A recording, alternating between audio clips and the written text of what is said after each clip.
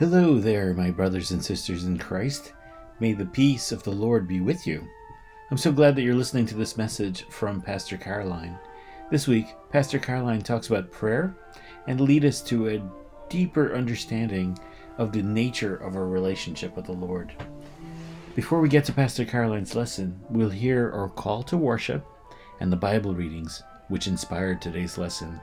We'll end the video with a couple minutes of our wonderful organist playing the postlude. Please enjoy. If you have any questions or comments, please post them and we'll respond.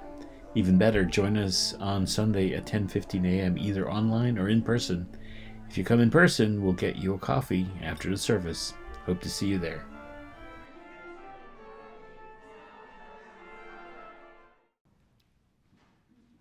Our help is in the name of the Lord, the maker of heaven and earth. Our hope is in the name of the Lord, the healer of all that is wounded. Our trust is in the name of the Lord, the one we gather to worship and praise.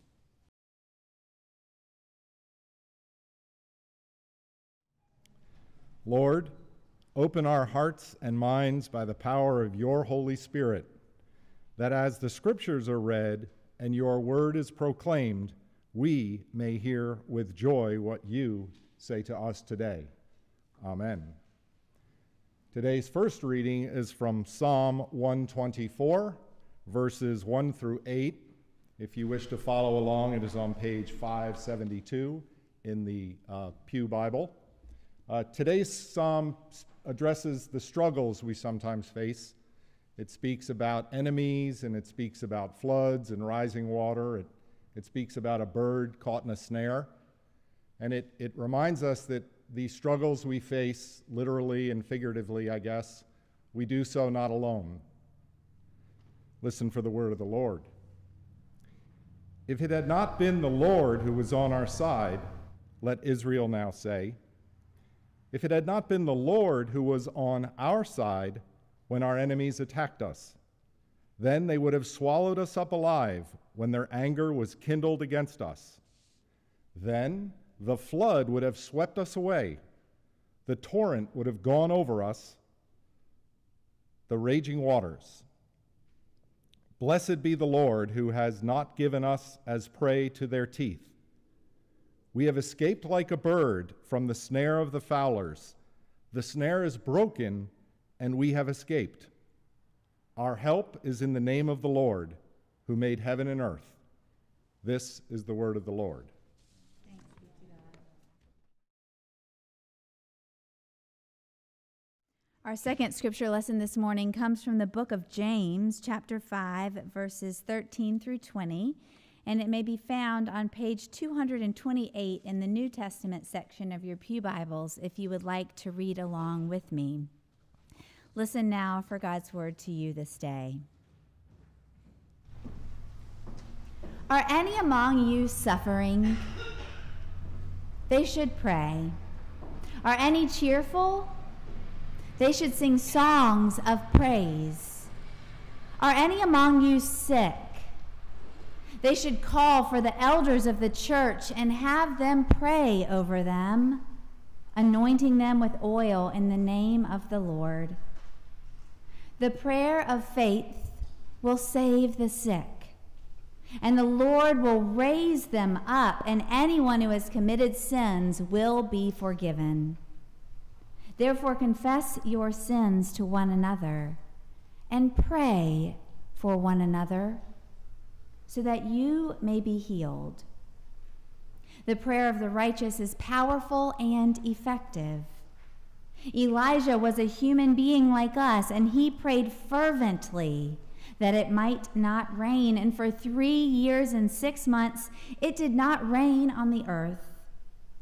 Then he prayed again, and the heaven gave rain, and the earth yielded its harvest. My brothers and sisters, if any among you wanders from the truth and is brought back by another, you should know that whoever brings back a sinner from wandering will save the sinner's soul from death and will cover a multitude of sins. This is the word of the Lord. Thanks be to God.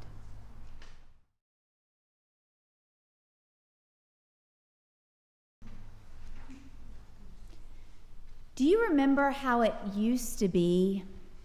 How you used to have to be sitting at your desk at work or physically in your home to receive a telephone call? When my husband and I were house hunting in the historic part of Westfield, we toured a home with a wooden phone box still in a hallway. I could imagine a notepad sitting just below it with a pencil on the shelf for messages. The glee of the teenage daughter when her parents got that long, coiled cord that could wrap further down the hallway so she could talk more privately.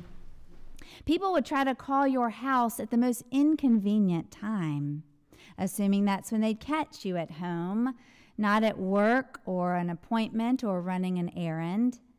They'd call and interrupt whatever you were doing, cooking or eating your dinner, putting your children to bed. Anyone in the household could answer, so the caller would exchange pleasantries before getting to the point.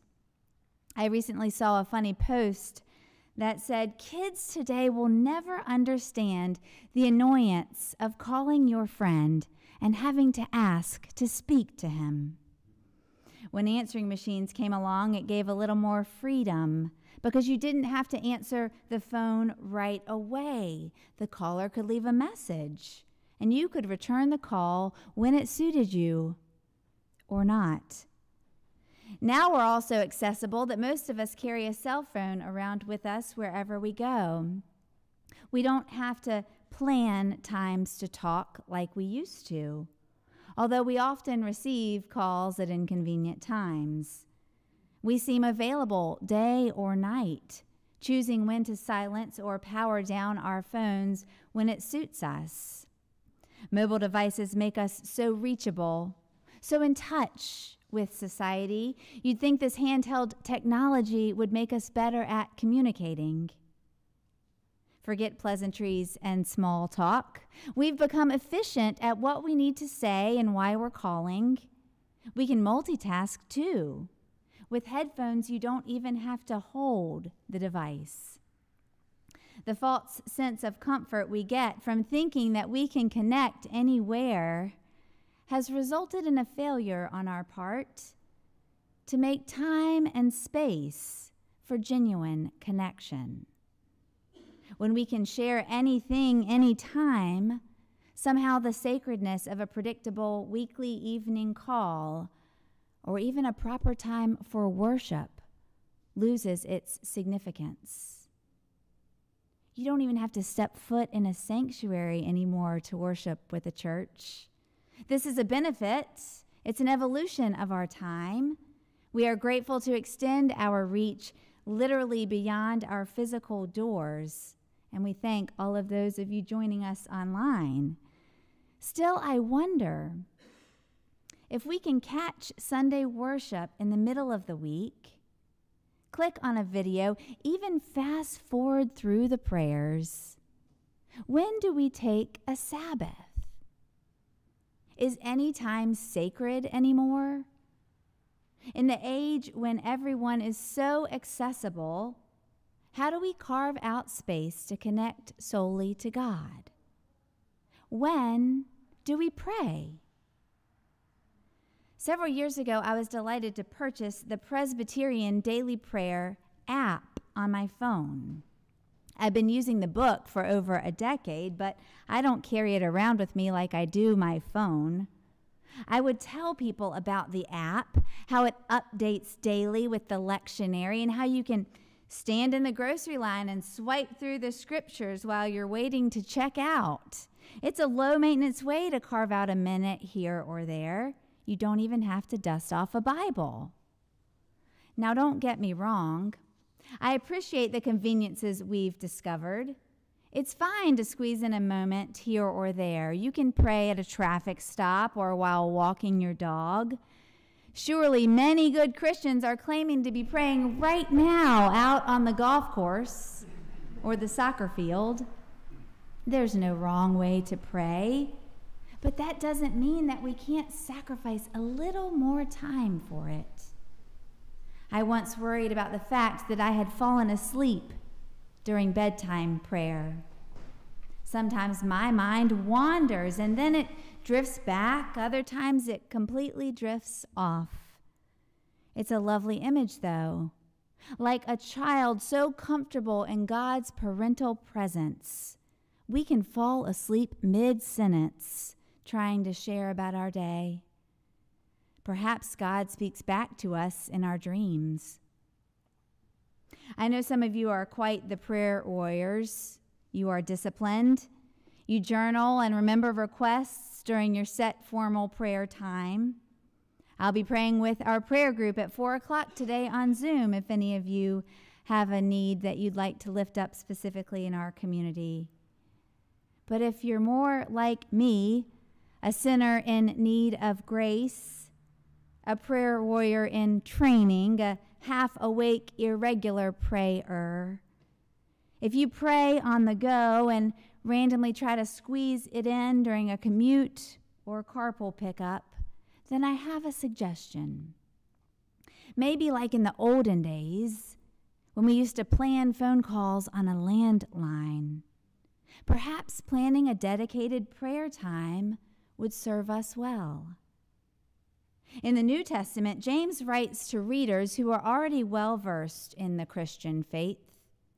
He doesn't have the patience to put up with their excuses, their misunderstandings of cheap grace and abuse of the forgiveness that flows from a life together.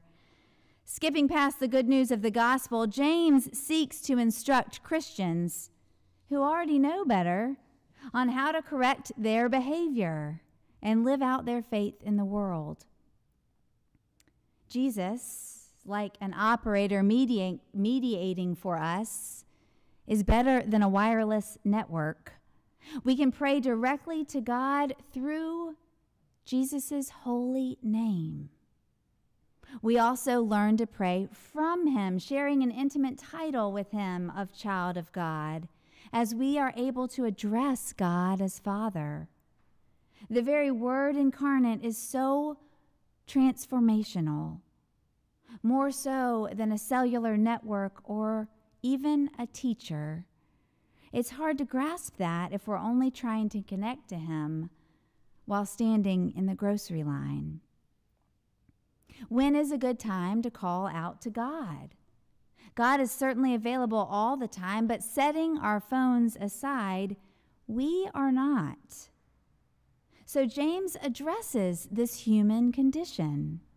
Having watched his brothers and sisters in Christ walk through the highs and lows of life alone, he asks them, "Are any among you suffering?